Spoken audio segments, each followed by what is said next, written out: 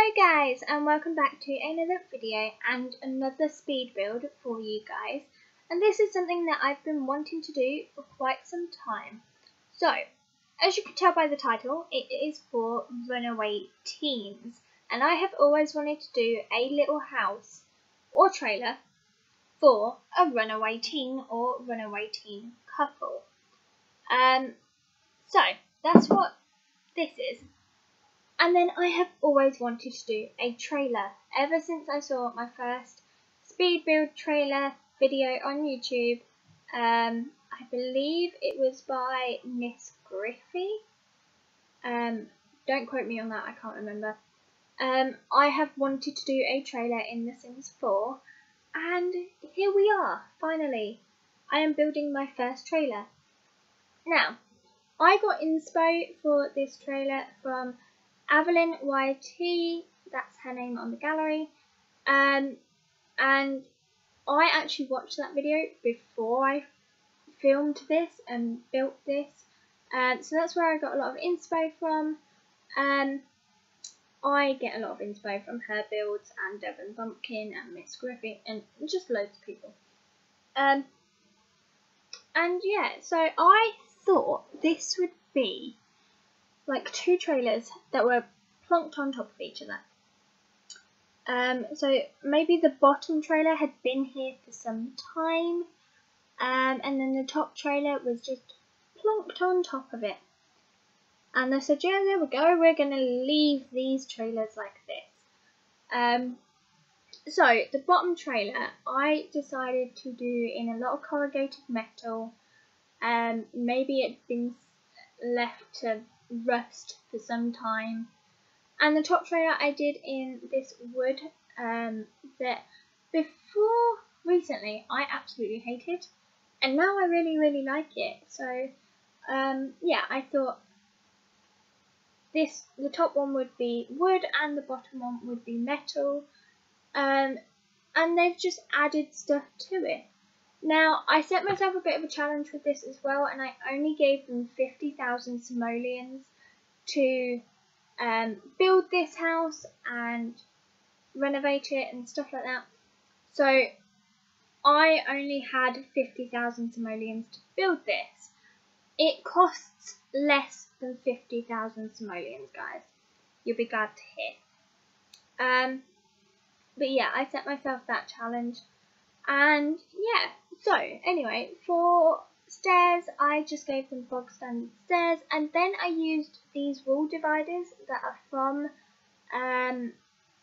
Dine Out, just to sort of create some sort of privacy for them.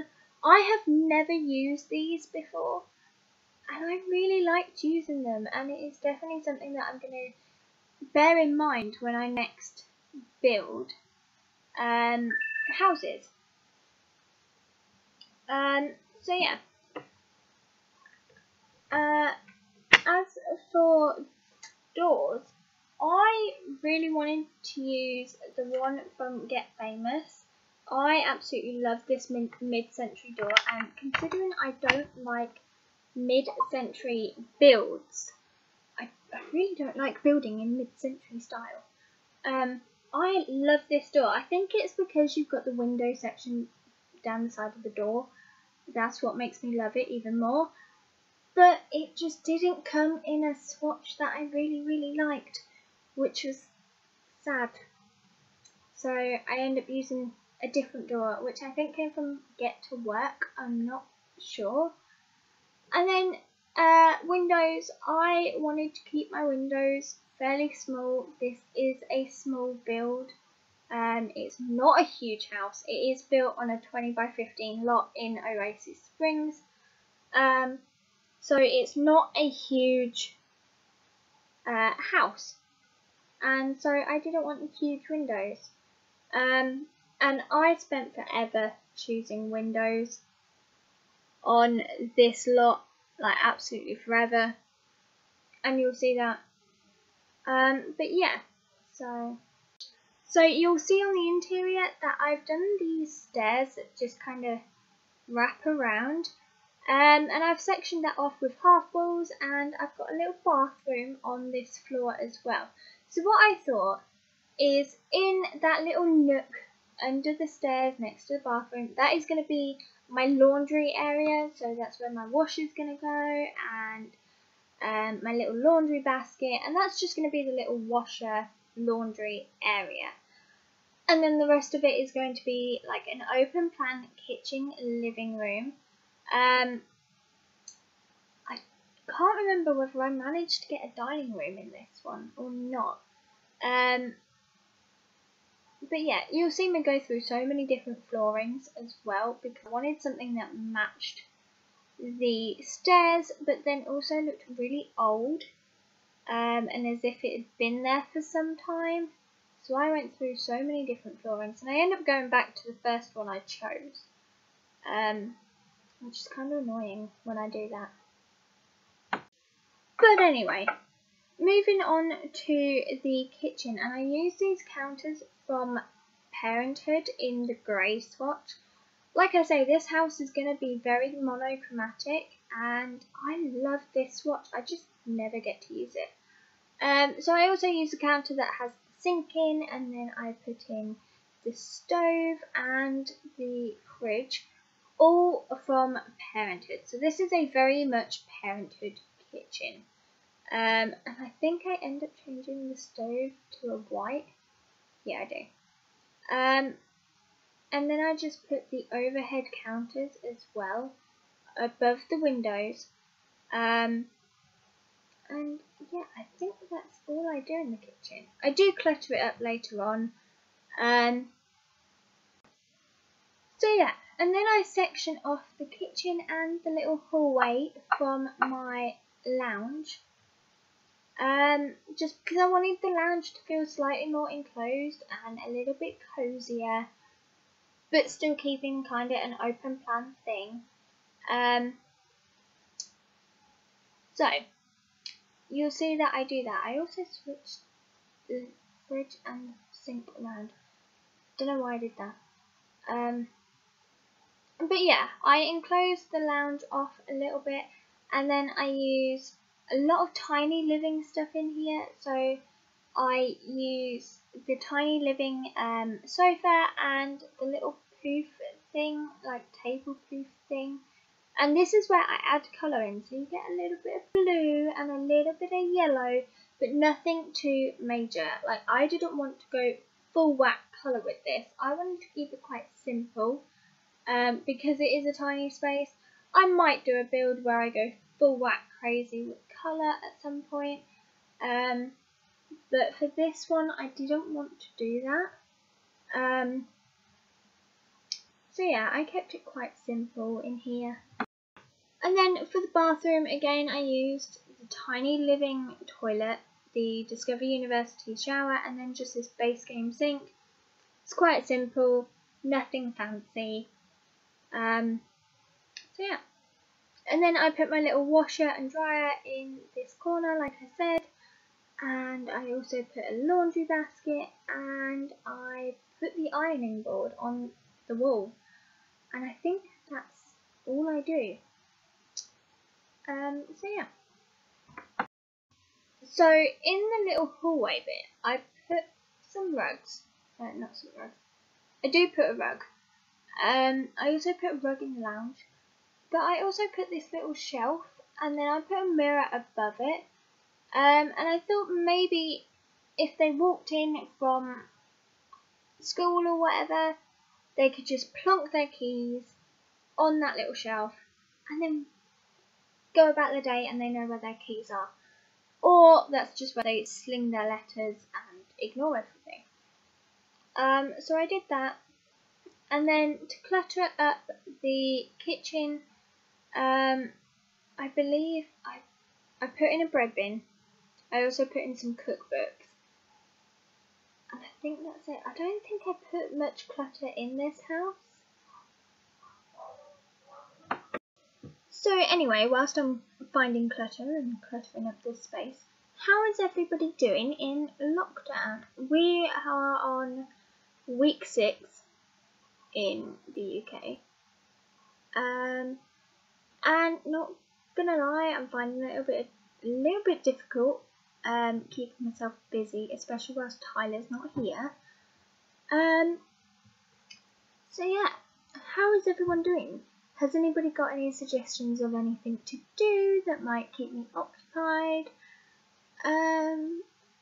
Yeah, let me know in the comments down below, you lovely, lovely people. And yeah, we shall get cluttering up this kitchen. As you see, I don't use a lot of clutter, but what clutter I do use, does keep it cluttered. And does make it look as if it's been lived in for a little bit of time. So yeah. So moving on to upstairs, and I am just putting half walls all around the staircase, and for me it's created some lovely little nooks to put some stuff in. As for my bed's going to go up this end, and I thought I'd keep with the colour scheme that I've got going on with the hints of blue and stuff like that. And I pop in this lovely double bed, which I thought was quite cute for them. And then you'll see in those nooks I put my dresser with a TV on and a little desk for them to be able to do their studies. And then I put in a rug, and I think I put in a rug that I sized down. I also put in those little poofs as bedside tables, and I put in a little I put in another dresser under that window, and that's about it. I love this dresser from Get Famous. It looks so cute, and I wish I had a dresser like that in real life. I really do, but The Sims dresses don't occur in real life, unfortunately. And then I think I put that little Zen table on top of the dresser. I also put a guitar in. Maybe I thought he was a bit of a guitarist, a little bit of a rocker.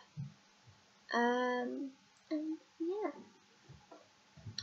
So as for the walls, I bring a lot of the wall furnishing upstairs that I had downstairs. So I use that blue wooden wall look upstairs as well as downstairs. I really like that. And yeah. Wait, I don't use the poofs for the bedside tables. I use the suitcases. I feel like maybe they didn't have room to store their suitcases, so they turned them into bedside tables. And then I put some curtains in this build. I don't normally put curtains in houses. For some reason, I don't do it. But in this one I did. I put these little like sheer curtains up, and I thought they were super cute. And that's what I did for my house. You'll then see me go on to do my little rooftop garden, and I literally just layered these plants. The plant I mainly used came from, I think it's Island Living. I'm not quite sure, but I really like it, and I love the fact that it's got some cute flowers in and stuff like that. And then I popped some other plants up there just to make it look even prettier. So yeah, that's what I did with my little rooftop garden. And then for outside furniture, I didn't really do much. I popped a little barbecue out the back, and a table that I put 3 chairs in because I pushed it up against the wall. And that's really all I did for outside furniture. I probably could have put more outside, but I thought, you know what, they're on a budget. My budget is running out at this point. So let's just pop in some little bits of outside furniture. Maybe they can add to it later on if they decide to stay in these trailers. and that's it. And then for landscaping, I just brought the plants that I had on the roof down and kept the landscaping pretty much the same as what I had on the rooftop garden. I didn't really change much to it, and that's about it, guys. So we will be moving on to screenshots and all of that good stuff. So if you did like this video, please click the thumbs up, comment down below with any video suggestions or any quarantine suggestions would be great. Subscribe if you haven't already subscribed, and I shall see you in the next video, guys. Bye, guys.